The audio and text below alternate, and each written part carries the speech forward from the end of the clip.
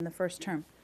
State Department, I mean, I think it's a relevant question. I'm not saying it's not relevant, but go ahead. No, but I think it's a question, I think it's a relevant question to ask Okay. you.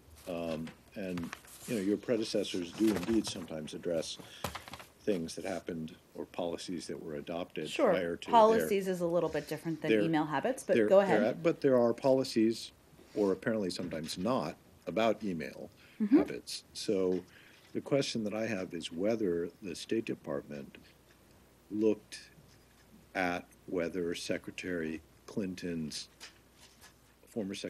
assumption that her emails to state.gov addresses would be captured for archival purposes and said, yes, that's fine, or no, actually, we don't keep all that stuff automatically and it requires on the recipient to archive it, or, I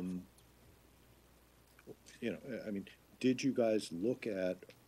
did the State Department institutionally look at her proposed policy to use a personal email under the assumption that emails to official addresses would be captured and say, yes, that's fine, or no, that's not fine? I'm just not in a position to speak to a conversation that may have taken place 6 years ago, Arshad. Haven't looked into that at all? I just don't have more information for you. But you don't have you don't have more information from me. You may have the answer, but you just don't want to say it publicly, or you don't have the answer. I don't have more information for you on a conversation that may or may not have taken place 6 years ago, But- Arshad. I would but- have you pose that to Secretary Clinton and her team. But why is it not a relevant question to ask the State Department, which, after all, has institutional interests in complying with laws and regulations and maintaining the historical record? Of course we do, and that's why we've taken steps like sending a letter to former secretaries. We also sent a letter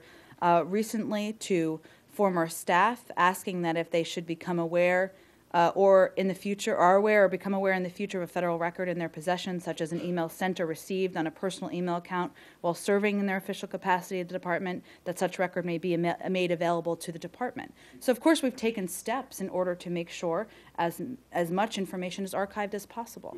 Do you know whether or not there was any effort on the part of the State Department as an institution, presumably by the legal advisor's office, although maybe this is something that comes under management, I don't know, to look at the proposed email practices and make a decision on whether they were appropriate given the existing policies and statutes? I certainly understand your question. I don't have more information on whether a conversation may or may not have taken place 6 years ago. I don't know that I will.